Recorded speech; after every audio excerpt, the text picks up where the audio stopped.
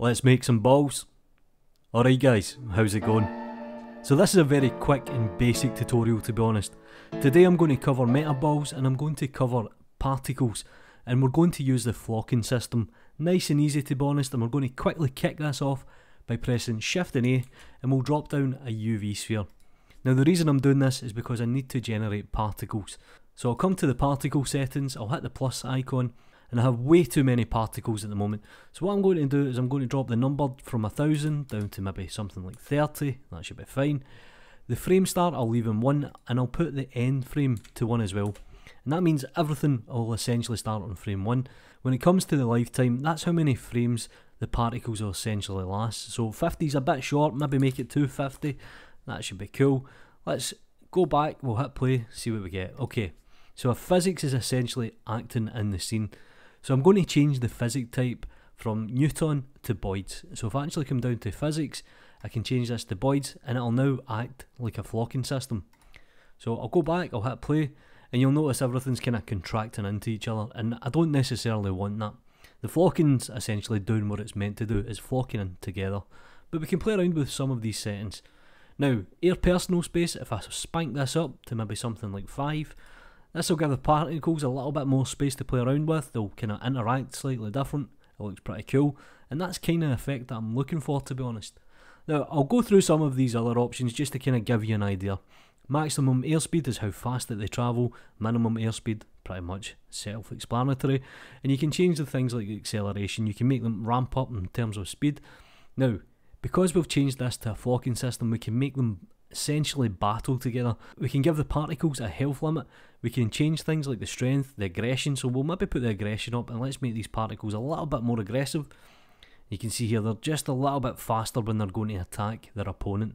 Now again, these options are pretty cool. You have things like banking and pitch. You can go into relations, so you can start adding things like a goal, and you can make the particles follow each other. I have made a tutorial about this before, but we'll leave it pretty simple. But what you probably could do is you could add in something like a fight system. We'll scrub this back. Now the particles will essentially fight a little bit more.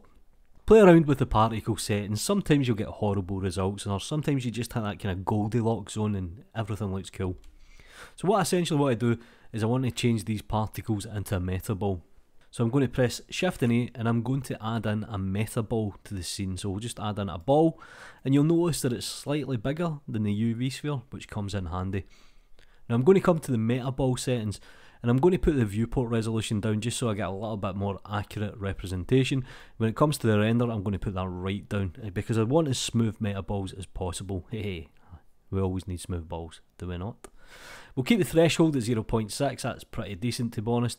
I'll select the UV sphere, I'll then come back to the particle settings, and what I'll do here is I'll go all the way down to where it says render. Let me just bring these up, and I'm going to change it from a halo to a metaball, and we'll use the metaball that we're using here. So I'll go to object, instance object, and I'll instance a metaball, and they're pretty small, to be honest. I've got small balls, so we need to make these slightly bigger.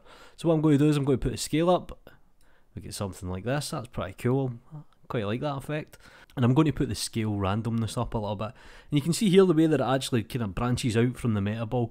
But I'm not too happy. Don't like the way that they're actually kind of flying away from the source of the object. So I'm actually going to come back up to the movement in terms of the physics, and I'm going to change the air personal space down a little bit so they just stay a little bit more compact. I'm going to go all the way back, and you can see here I'm getting these nice results. Maybe put it up a little bit. Now one thing that we really should do is bake the dynamics, or bake the cache. So what I'll do is I'll come up to cache, and I'll just bake all the dynamics because everything's there. And this is us pretty much set up. But because I've baked the dynamics, I can kind of play around with some of these settings a little bit more when it comes to the render. So what I'm going to do is I'm going to go all the way back. I quite like that scale, to be honest, but generally what you can do is you can right click on the scale, insert a keyframe, go to frame 50 perhaps, and then we can put the scale up a little bit, and we can keyframe this as well. Right click, insert keyframe, and we now have something like this. How cool is that? We'll then select the metaball.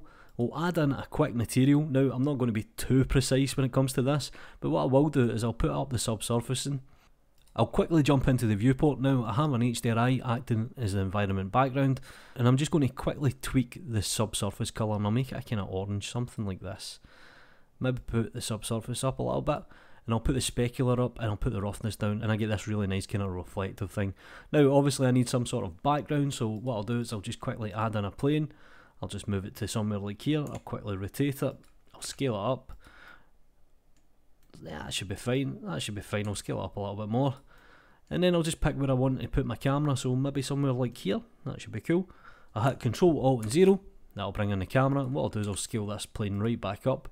I'll give it a quick material, and I'll kind of give it a complementary colour, so something like a blue would be nice, or kind of turquoise.